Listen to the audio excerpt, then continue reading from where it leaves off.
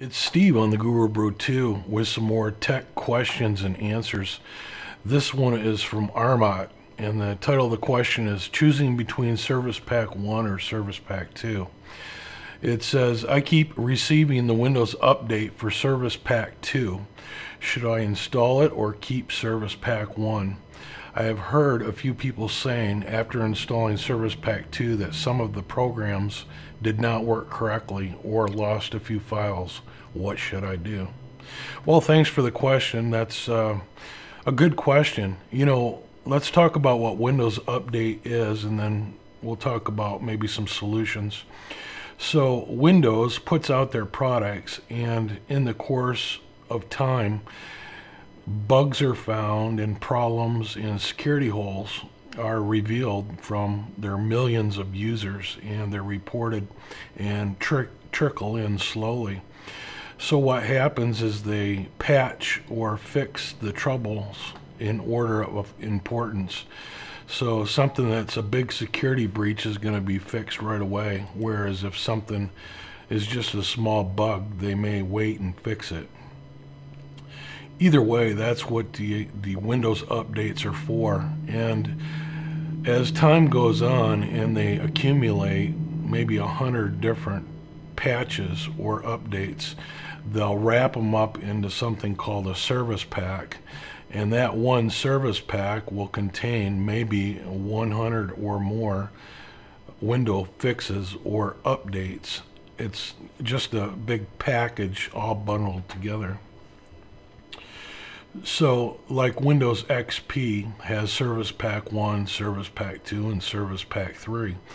Windows XP has had a long life, and so there's 3 different packages in all. Oftentimes, you have to take Service Pack 1 and then install Service Pack 2 before you can install Service Pack 3, of course. You have to do them in order. And each operating system is a little bit different in the rules.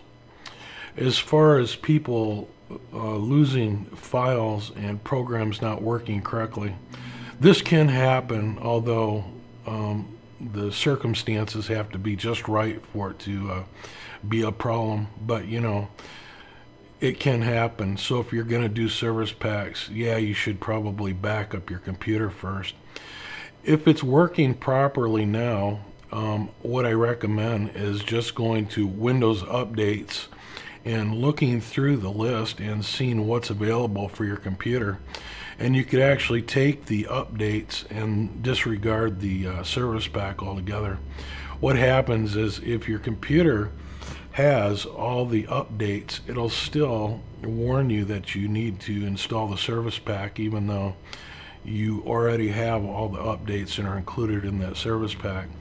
So, on your computer, you can go into your control panel, or in the search window, if you're using Windows 7, you can type in Windows Update and then click on the Windows Update program. From here, you can check the updates with this button right here, and it will go through your computer and look for any updates, and it will rank them in order of importance. And the ones that are critical, you should go ahead and download and install. The ones that are optional, I wouldn't worry about that much unless you want to. And if all the updates are taken and it's still asking you for a service pack, then you can go ahead and just disregard the service pack message. So I hope that clears up some information for you. It's not really necessary to take the service pack as long as all the updates are taken, because the service pack, of course, just contains all the updates. So I hope that answers your question, Arnott, and thank you for the question. I hope this video helped you out. If it did, please leave us a thumbs up and a comment if you wish. If you have your own question that you would like answered, please head over to the gurubrewshow.com website, click on the Ask a Tech link, and leave a question, and maybe we'll answer it in an upcoming show. So thanks for watching, and we'll see you next time. Bye for now.